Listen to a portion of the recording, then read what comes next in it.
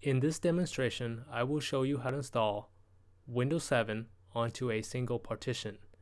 In other words, install Windows 7 without using the default installation routine, which creates two separate partitions.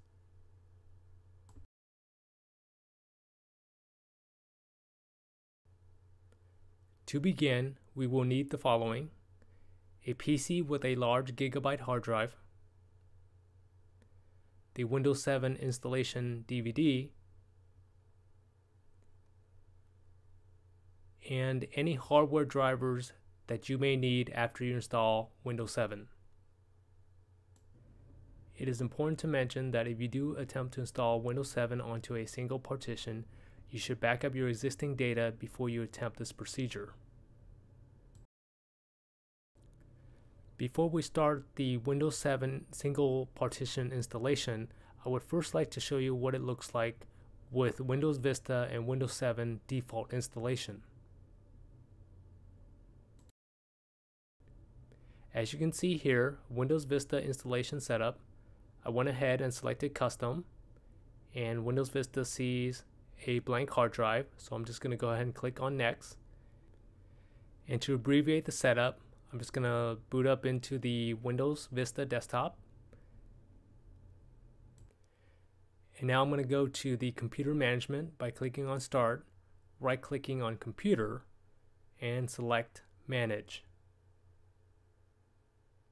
The UAC comes up. I'm just going to go ahead and click continue.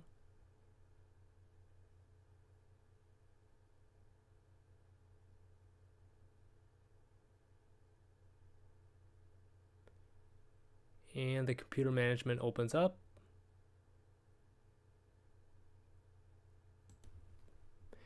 And I'm going to select disk management.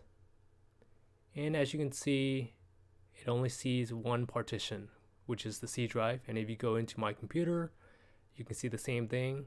There's just the C drive, and that's it. Okay, so that concludes the Windows Vista default installation. We're now going to move on to the Windows 7 default installation. And now I've loaded the Windows 7 installation setup, and I'm just going to go ahead and click on custom.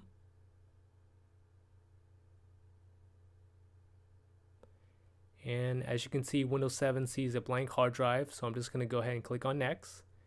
And to abbreviate the setup, I'm going to load up Windows 7 desktop. I'm going to click on start. I'm going to right click on computer, and I'll select manage.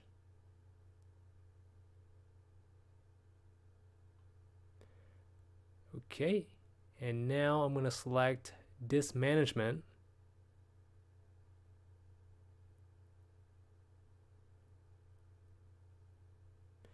And as you can see, Windows 7 default installation sets up two partitions. One is known as the system reserve, and the other one is known as the C drive. Now I'm going to go ahead and open up my computer, and my computer will only show the C drive. And this is because the system reserve partition is hidden.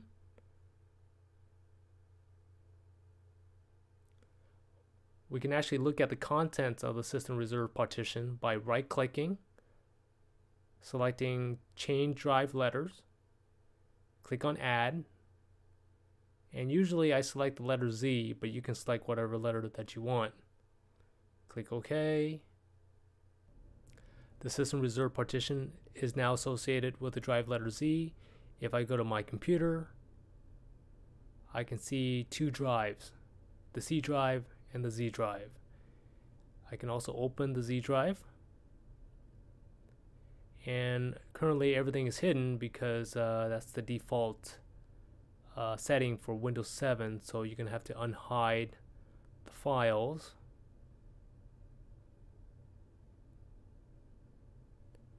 And the system reserve partition, as you can see, contains bootloader information, and that's about it. So the system reserve partition is about 100 megs. It's usually hidden. This type of split partition installation is similar to how Linux gets set up, where the boot partition is about 100 megs. Sometimes it's about 200 megs, depending on what Linux distribution that you use. Anyways, I've gone back to hiding the system reserve files, and now I'm going to go ahead and unmount the system reserve partition by clicking on remove, and I'll say yes.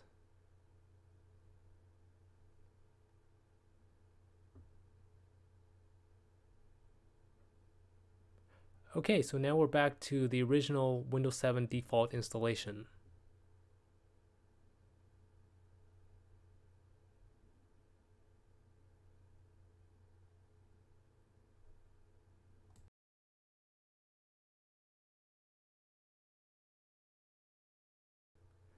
Okay, now I'm going to proceed with the installation of Windows 7 onto a single partition. So I've loaded up the Windows 7 installation setup. And now I'm going to select custom. And Windows 7 sees a blank hard drive. I'm going to now go to drive options. I'm going to now select new. And I'm going to accept the default, which should be the maximum hard drive size. I'll click apply. I'll get this message. I'll go ahead and click OK. And Windows 7 will create two partitions, one of which is the system reserve partition, which is 100 megs, which is essentially your boot partition, and the other one is partition 2, which is essentially your C drive. So what we want to do is we want to merge those two partitions together. So the first thing we need to do is delete partition 2, and you'll get this message. So just go ahead and click OK. And you will notice that partition 2 is now unallocated space, and partition 1 is still system reserve. So we want to extend partition 1 by highlighting partition 1, and then we want to click on extend,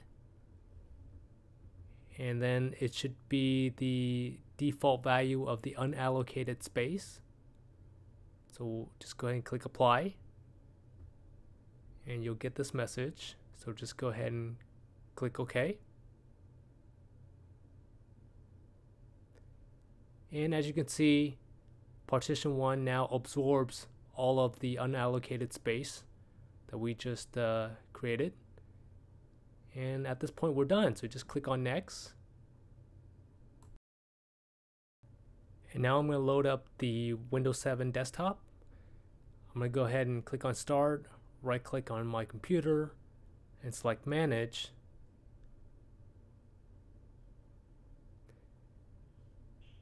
Click on disk management.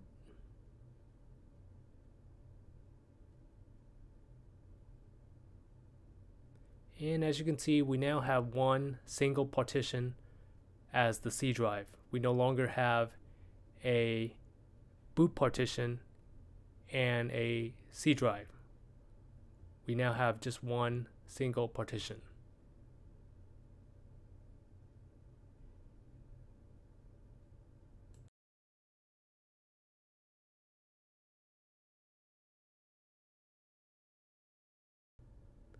Thank you for watching.